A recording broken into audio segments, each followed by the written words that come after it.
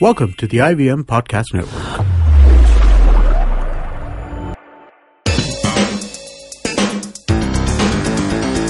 You're listening to TFG Cricket.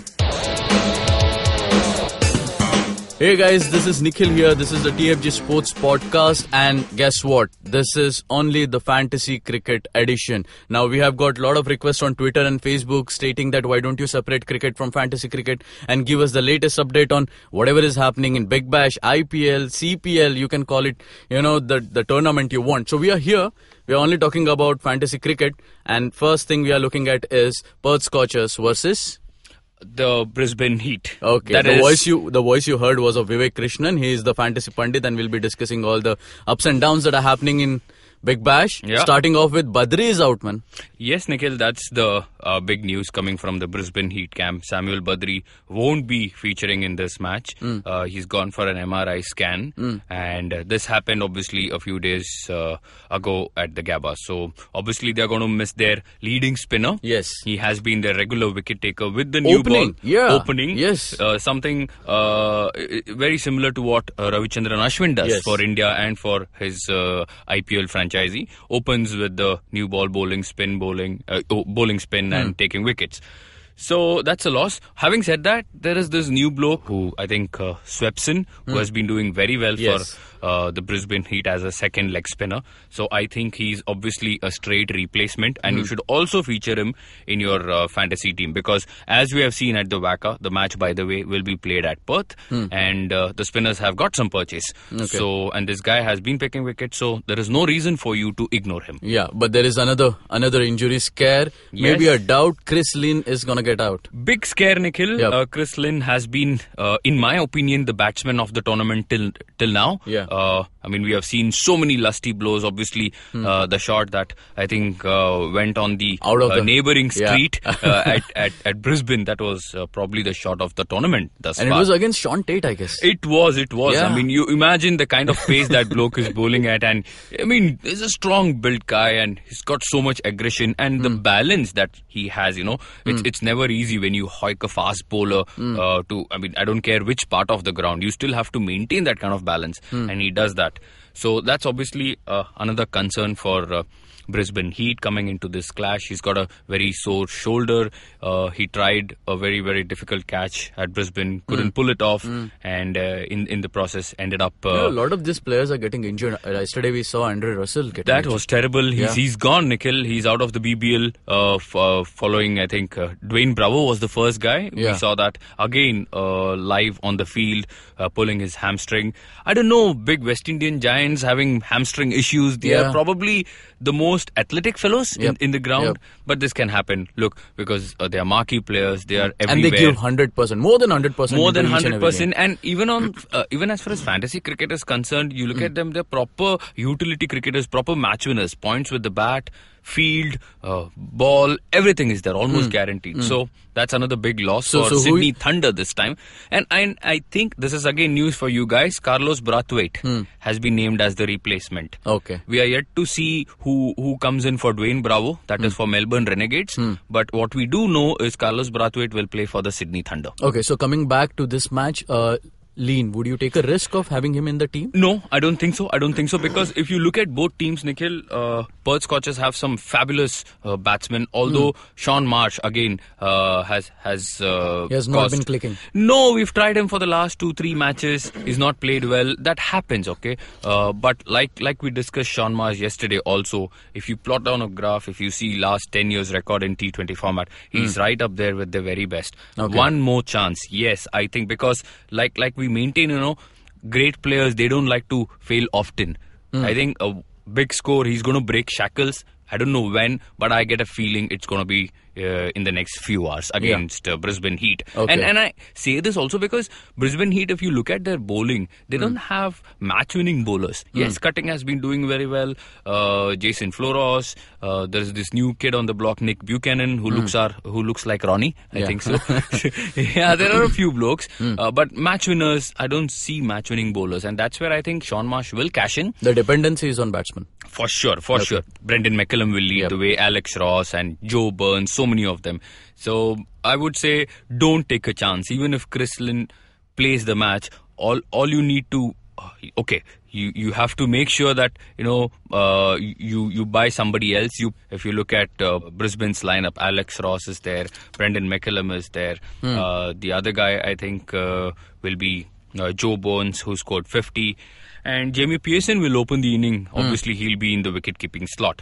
Talking about Perth, Ashton Turner, Michael Klinger, Sean Marsh. You don't think Whiteman is a good choice? I don't think because now you'll be getting in Sean Marsh. That's correct. Okay, That's so correct. the budget won't be an issue?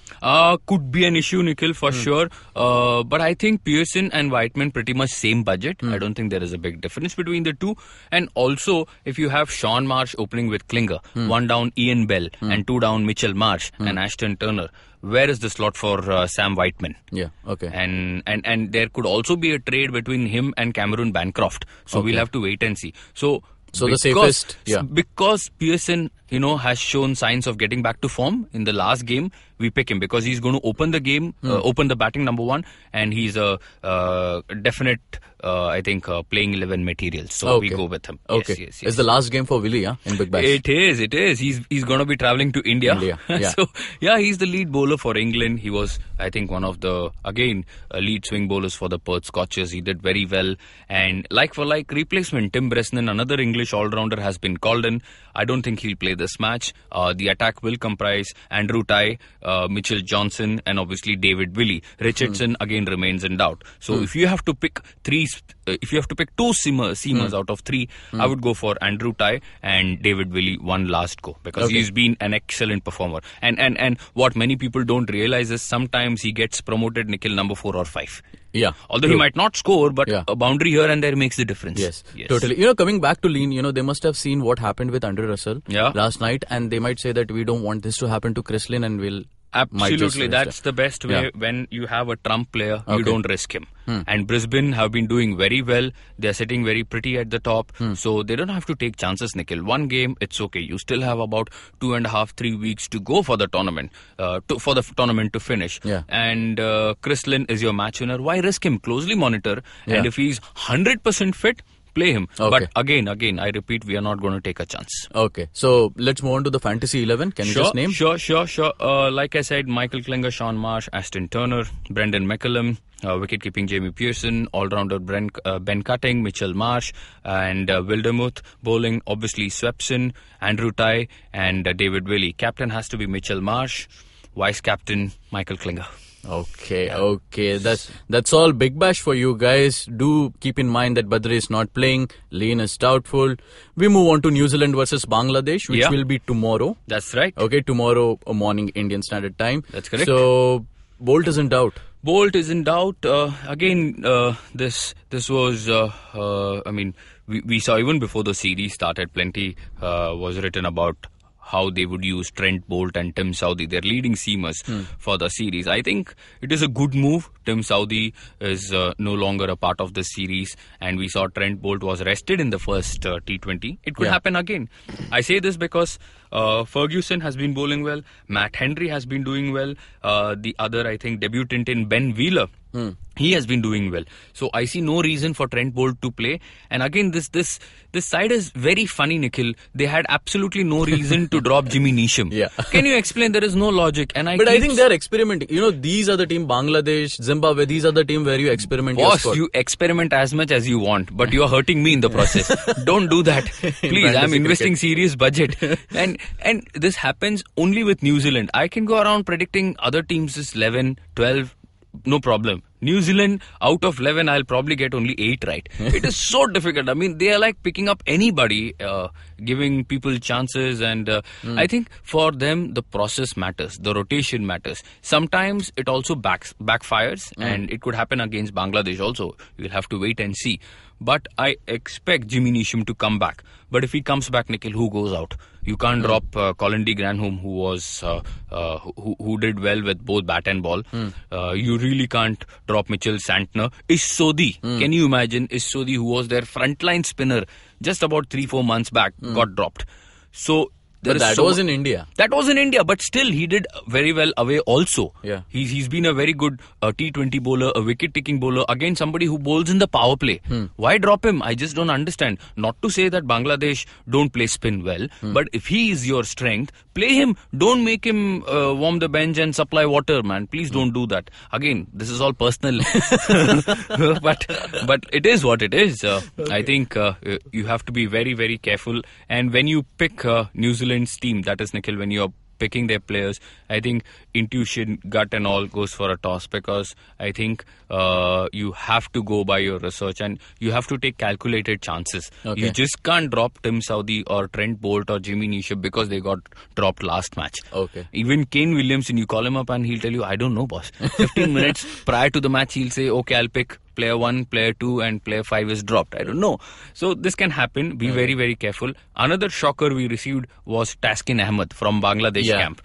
That was again very, very silly. Unless he's nursing some injury, I see no reason for him to be dropped. Regardless he or Mashrafe plays or not, I think the only bowler we can look at buying is Mustafizur Rahman, who's been a regular wicket taker, bowling some great wicket taking deliveries. Also his ability to not give away runs, frugal spells from 16th to 20th over, it will really, really help your fantasy team. Okay. As far as wicket-keeping duties go, no Nurul Hassan, always Luke Ronchi. Again, purely because of the experience. Yes. Batsmen, pack everybody, man. Colin Munro, Neil Broom has been in the form of his life. Kane Williamson is there. Corey Anderson, Nikhil, I don't know, I hate to say this, but he's becoming a weakling. Don't you agree? He's not bowling. And he's not contributing with the bat either. Maybe there is not much of a game time given to him. Game time, I think so. But there again, I think New Zealand promoted him at number 4, Nikhil. If he is not able to capitalize, you have to stand up and say, boss, you're simply not good enough. And if you're not delivering 2-3 overs, if you're not bringing value to the team, step aside. I'm going to pick somebody else. Will that happen? I don't think so. Because like you pointed out, this is the series to experiment before I think South Africa get there. Yes. So that is going to be the makeup of New Zealand's team. Bangladesh, I think Tamim Iqbal, like I said, Mustafizur Rahman, Mahmudullah, I'm a big fan of this guy. And if you want to settle for a cheap budget, somebody who can really surprise you, I think it is Mossadegh Hossain, who bowls a bit, who bats a bit, but at 7.5 or 8, Nikhil, what can you ask? Yes. Captain, vice captain, I would say straight away pick New Zealand top order. It could be Williamson, Munro. It could be Broom and Munro. That's how it goes. So listeners need to wait till we give our fantasy 11. For sure. Because this is obviously going tomorrow, yes. right? Yeah. So guys, you can log on to our website, thefangarage.com. In that you can see a Fantasy Pundit kind of a section where you'll get all the latest on whatever is happening in fantasy world. Yeah. You can tweet to us at TFG Fantasy 11. You can write to us on Facebook at Fantasy Pundit. You can follow Vivek Krishnan at Krishnan View. That's right. And me at 42 Nikhil. Till then, keep hunting. Bye-bye. Keep hunting, man.